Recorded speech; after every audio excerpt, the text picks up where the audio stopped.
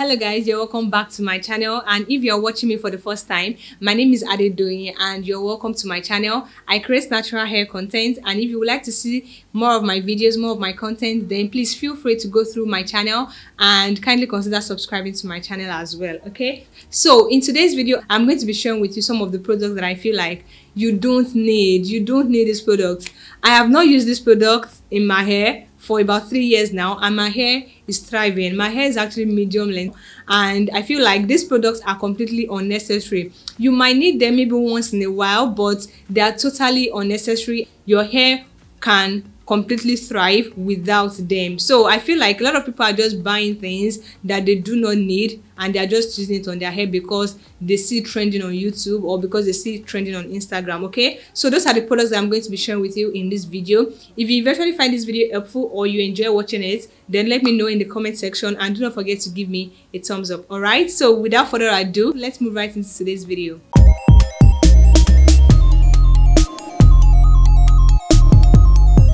Now, the thing is, these products that I'm about to mention, I'm sure that in your minds you might be thinking that what exactly is D.I.Y saying? Like, these products have their benefits. I know these products have their benefits. What I'm just trying to say is that they are not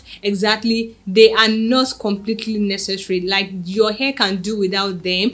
Your hair can grow to whatever goal that you are trying to reach, and without using this product. Basically, that is what I'm trying to say. But if you feel like you need to use this product, then please feel free, go ahead and use this product if you feel like they are working for your hair and your hair thrives on them. Okay, but basically speaking, generally speaking, I feel like these products are not important and they are not necessary for hair growth. Okay, so the product number one that I'm going to be talking about are Ayurvedic herbs. Yeah, Ayurvedic herbs are nice and good because they have lots of nutrients that they add to your hair. I know some people that their hair has become fuller ever since they started using Ayurvedic herbs, but Ayurvedic herbs are not so important in my opinion, because there are a lot of people that, because I know for a fact that there are lots of people that have grown their hair to waist length and to tailbone length, and they do not use Ayurvedic herbs. So you going thinking that the next thing you need in your hair regimen are Ayurvedic herbs, you might be getting it all wrong.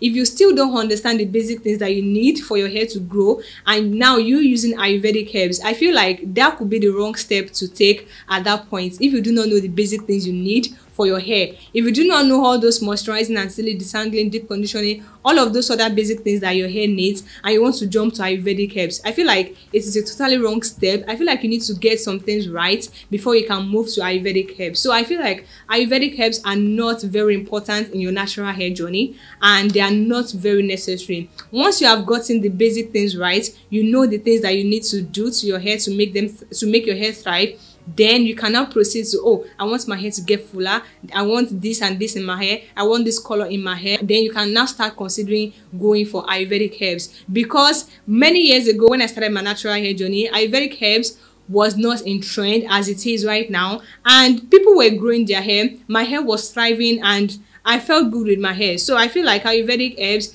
they are just additional things that can boost your hair growth or add specific things to your hair. The next product that I'm going to be talking about, I know in some people's mind you might be thinking that don't cross the line, don't cross the line, don't cross the line. But for real, I don't feel like shea butter is very important. Some people say that shea butter is very good in sealing the moisture in your hair, but I feel like if you get a very good oil, they will seal the moisture in your hair. Okay, so I feel like shea butter is not very important. I mean, many years ago, we didn't know what shea butter was. Many of us did not know what shea butter was, and we were growing our hair, and our hair was thriving. Okay, I just feel like shea butter is not something that is very important to your natural hair journey. Your natural hair can thrive without shea butter, because shea butter is trending, because a lot of bloggers are talking about it, because a lot of vendors are using it to make money this time. They will tell you all sorts of things that will make you want to buy shea butter, but don't fall for it. It might not be what you need at that particular time. Shea butter is not very important in my own opinion. In my own opinion, shea butter might have other benefits, but you just thinking that shea butter is going to take your hair from TWA to waist bone length within a couple of months, it's a big fat lie. Shea butter is not going to grow your hair if you do not know the basic things that your hair needs to thrive. Okay, shea butter is not going to do you anything, because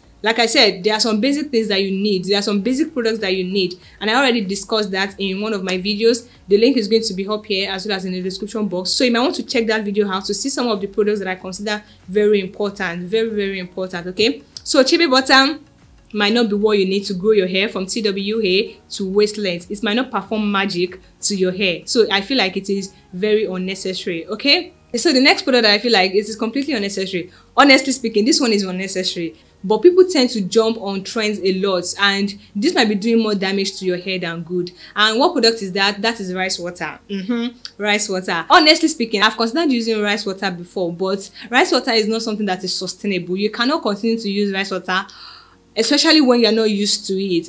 I mean, if you're an adult now, I don't think rice water is something that you can continually use, because it's not sustainable, except if rice water is infused into commercial product. That is another way to use rice water, but basically just preparing fermented rice water in your kitchen and using it on your hair, it might do you more damage than good. Forget the fact that it is working for a lot of people on YouTube. Rice water is not sustainable. The fact that it even has a foul smell makes it very discouraging, most especially for me, to use on my hair. Rice water is not sustainable, and it is not going to magically make your hair grow from TWA to waist length within a couple of months. Rice water is one of those products that is very unnecessary, very unimportant natural hair product that a lot of people are jumping on because they are seeing it everywhere. You don't need it, sis. You don't need rice water. If you moisturize your hair well, if you seal in the moisture properly, you keep your hair in protective styles, you oil your scalp, you oil your hair, I mean, your hair will thrive really well and your hair will grow really well. If you do the basic things that your hair needs, if you do the basic things for natural hair growth to take care of your hair, I mean, I feel like your hair will grow. Your hair will grow. It might not be that fast, but your hair will be healthy, because once your hair is healthy, length will definitely follow. It might be slow, but once your hair is healthy, sis, I am assuring you that you'll be comfortable with your hair. That's the truth. Once your hair is healthy, you'll be comfortable with your hair regardless of the length, because you will enjoy it. You will enjoy it. So rice water, you really do not need it. Okay, other products that I feel like you do not need, and a lot of people tend to jump on it, are DIYs. Yes, don't get me wrong, DIYs are good, most especially if that is what you have started using and you feel like they have been working for your hair. For example, I have a friend, her name is Natural Chi, she's a YouTuber here too, and her hair is up to waist length, and she said she has never used any commercial product, any store-bought product on her hair, that she has strictly been using DIYs. But the fact that it works for her doesn't mean that you also need to start using strictly DIYs on your hair. I feel like DIYs cannot work for everybody. Me personally, I do not think DIYs can work for me because I am not used to it, and I don't think I will ever be used to a DIY product because they are even difficult to store.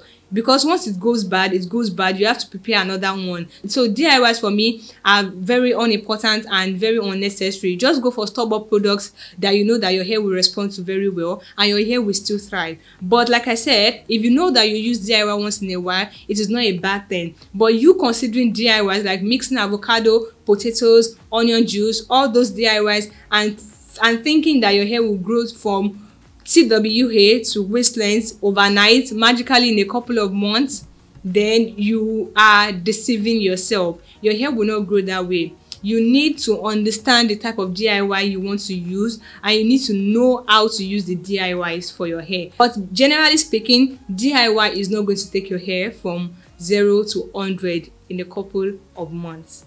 Alright, so what other products do you think are very unnecessary that people jump on? Anyhow? Just let me know in the comment section. If you agree with my unnecessary products, let me know in the comment section as well, okay? If you enjoy watching this video or if you find it helpful, again, do not forget to subscribe to my channel and give this video a thumbs up. And I will catch you guys in my next video. Bye!